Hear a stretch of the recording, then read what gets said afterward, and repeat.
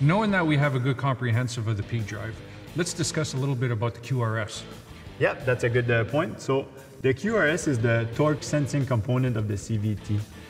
It's what we call the smart side of the CVT. So it's made of an arrangement of a helix or a cam and a spring. That combination will react to the load of the drive axle of the vehicle. The spring will keep the two sheaves together during idle position or low RPM of the vehicle. What is the shift sequence in this?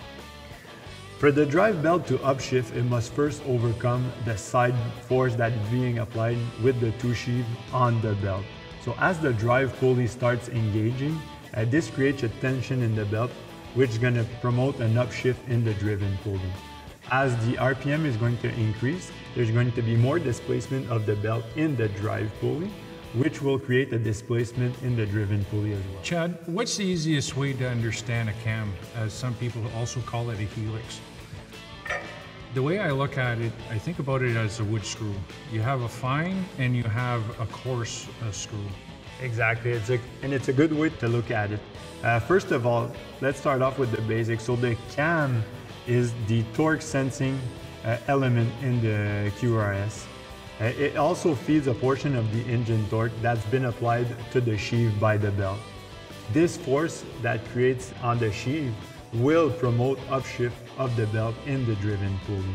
So like you said, if we see it as a wood screw, having a smaller angle, let's say a 40 degree, will generate more force on both of the sheave, on the sliding sheave, sorry, which will promote a downshift, or let's say we'll have a slower upshift. On the opposite, having a larger cam angle, let's say a 50 degrees, will generate less force on the two sheaves, which will create faster upshift. So what's the effect on the downshift? So on downshift, having a smaller angle will generate more force on the sliding sheave, which will promote downshift of the belt in the driven pulley. Having a larger cam angle, let's say a 50 degrees, will generate less side force on the movable sheave, which will result in a slower downshift of the driven pulley. Now that we know what the cam does, what does the spring have to do with this? Yeah, so the spring will also generate some side force on the belt by applying this force to the both sheaves. The only thing, it's going to apply it in the low gear position and to allow initial acceleration. What's the effect of a stiffer spring? So having a stiffer spring, you're going to apply more side force on the belt by the both sheaves. So that's going to favor the downshift, and it's going to rise a little bit the RPM. On the opposite side, having a softer spring will result in a faster upshift since we're applying less force on the belt by the sheaves. So with this info, we could apply this to the mountain sleds. Yes, exactly, Ken. And what we have to understand is that trail riding and mountain riding are quite different type of riding. So we need to have a combination or a calibration of the driven pulley that's going to be different for the trail and mountain segment. In mountain, we're going to try and favor a little bit more the back shift.